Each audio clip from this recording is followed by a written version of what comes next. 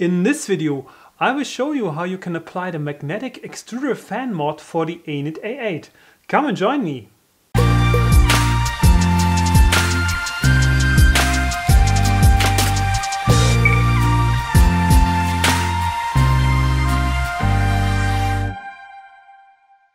Hello, my name is Daniel. Welcome to the Crosslink channel.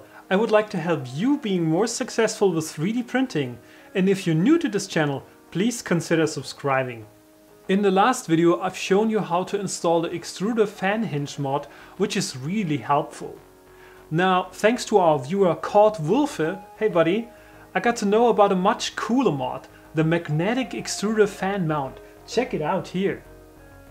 In the next minutes I will walk you through the steps of installing this mod and what parts are needed. Also check the description and comment section for links to additional information, amendments to the content and parts used in this video. First, let's summarize what we will need to make this modification. Print out the two parts of the mod from Thingiverse first. I am using 8x3mm magnets to hold the parts together, but if you have different ones, check out the remixes on Thingiverse of the original mod to find the part that is fitting your magnet size. For the final assembly we will need two M3x18mm screws and two M3 hex nuts that come already with your printer. Also we will need two countersunk screws M3x25mm, which you can make from the M3x30mm by cutting them by 5mm. To fix the magnets into their cavities, I am using a few drops of superglue. Also get some Locktite to fix the nuts, otherwise they might fall off during the print because of the constant vibrations of the printer. First of all, a little disclaimer, I had to move my 3D touch sensor to another place because the original holder does not work anymore with the magnetic fan mount. This new holder mounted in front of the nozzle fan works fine and I have linked it in the description. Anyway, I'm working on a custom version of the magnetic fan mount to hold the 3D touch much closer to the nozzle, which I will post in the comment section once it's done and tested. Let's start with the disassembly of the extruder fan and the cooling block. We can put the cooling block aside now because it's not needed anymore for this modification ongoing. The first part of the assembly is to glue the magnets into the printed parts. I am putting a small drop of superglue into the cavities of the first part. Then I am pressing the magnets into it using a gripper.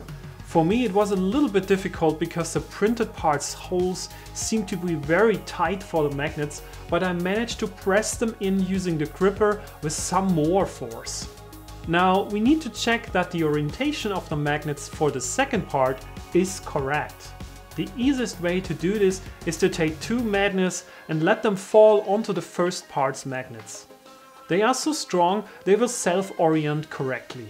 Now put superglue into the cavities of the second part. We will just press down the second part onto the magnets on the first part to get them into the cavities.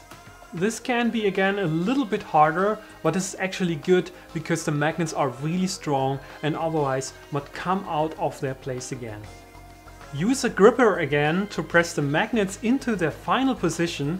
It can require some force. I actually found that using a bar clamp is easier to make the magnets flush with the printed part's surface. Check out once again if both parts nicely snap together with the magnets.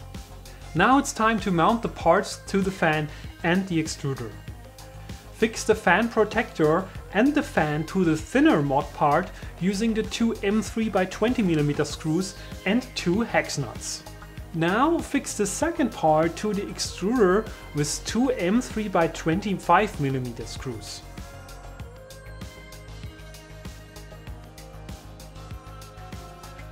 And now we can let the fan part snap onto the extruder part. Don't forget to fix the nuts on the fan part with some Loctite because the printer vibrations might release the nuts over time and nobody wants hex nuts falling on a print bit, right? So let's fix that. Now we can do some magnetic fan action. Last advice, because we modified parts of the extruder mount and probably changed the distance of the bed leveling probe, you will have to recalibrate your probe distance and do a bed leveling test again before starting a new print. Really cool mod, I think I'm gonna keep it. That's it for today. If you appreciate this video, please smash the like button, consider subscribing to my channel to support me creating new content for you, and ring the bell if you want to get notified every time I post a new video. Thanks for watching, bye bye!